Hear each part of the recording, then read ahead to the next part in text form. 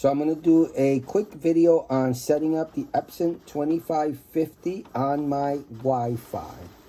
The same setup can be used on the Epson ET4500.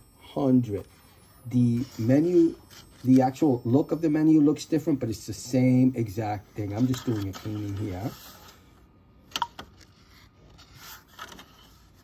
You could do the same thing. I'm cleaning the heads on that one. Now, you're going to scroll through the menu until you get to Wi-Fi setup, which I was on, but it's going to show you the different menus. And Wi-Fi setup, click OK. Wi-Fi setup wizard, click OK. And no, I don't want that one because that one doesn't exist anymore. So I'm going to click no. Searching. I'm looking for my Orbi.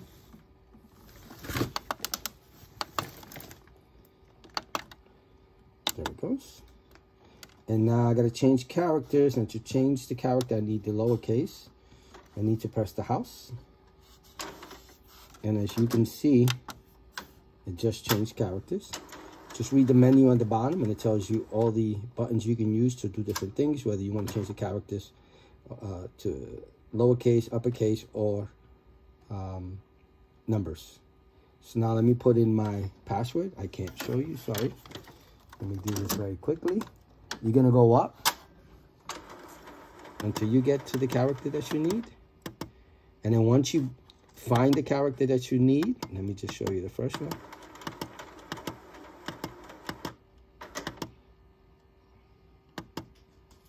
Okay, you're going to click the right arrow.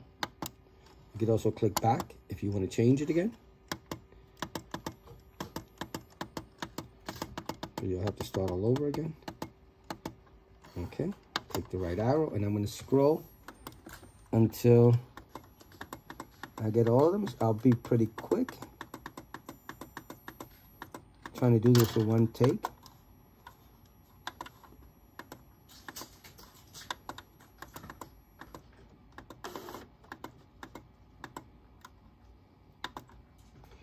Change characters again.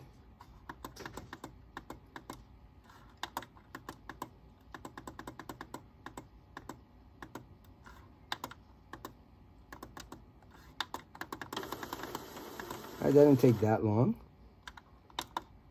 And now it's setting it up. Awesome. And I should be connected to my Orbi.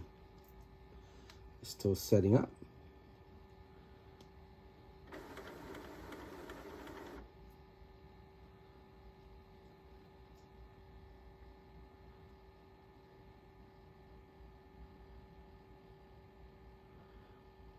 Okay, still.